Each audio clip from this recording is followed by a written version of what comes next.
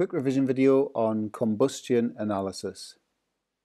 So what I'm going to do with this one is just go straight into a question. So if you want to have a look at that, pause the video and then play on for the answer. So the first thing I've done is come up with a kind of an equation for the reaction that's taking place when compound N is completely combusted. So it will react with excess oxygen and form X moles of CO2. So X is obviously the number of carbons in the molecule, and it'll form Y over 2 moles of H2O. So the hydrogens in the additive will make half as many moles of water because you've got H2O. So the next thing I've done is calculated some moles values. So the moles of N is mass over mR, so that's 0.0225.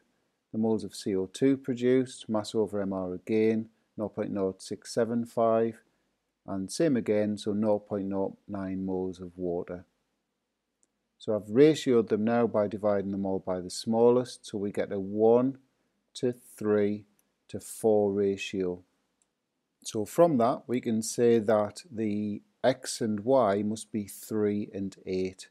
So 1 mole of this has produced 3 times as many moles of CO2, so it must have 3 carbons in. 1 mole of this has produced 4 times as many moles of water, so the number of hydrogens must be double that, so 8.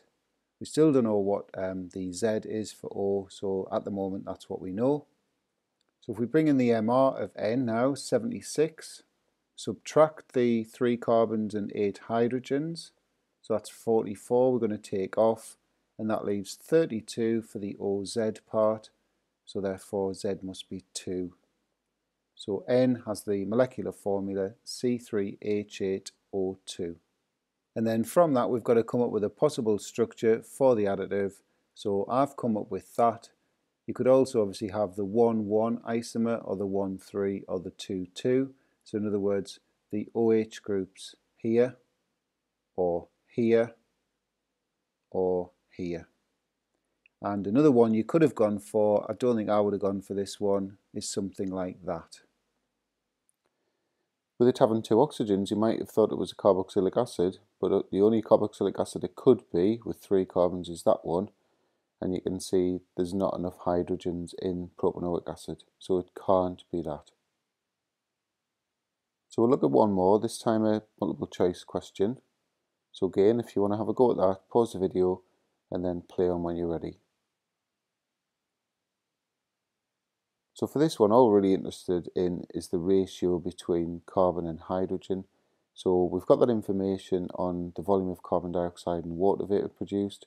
So I'm representing the molecule like this, CXHY, not interested in the oxygen and nitrogen, it's not going to help us with the answer. So when this completely combusts, the carbons become CO2 and the hydrogens become H2O gas.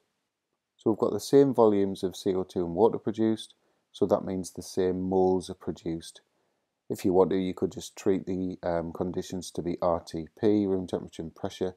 So the moles of each gas would be 40 over 24,000, the molar gas volume in cm cubed. So they're both given that many moles.